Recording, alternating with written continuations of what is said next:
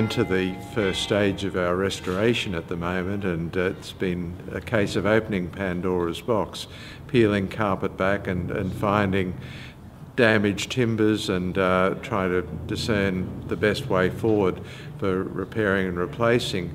Our new lighting is well and truly underway, and already the stonework has come alive, so that's very exciting in itself.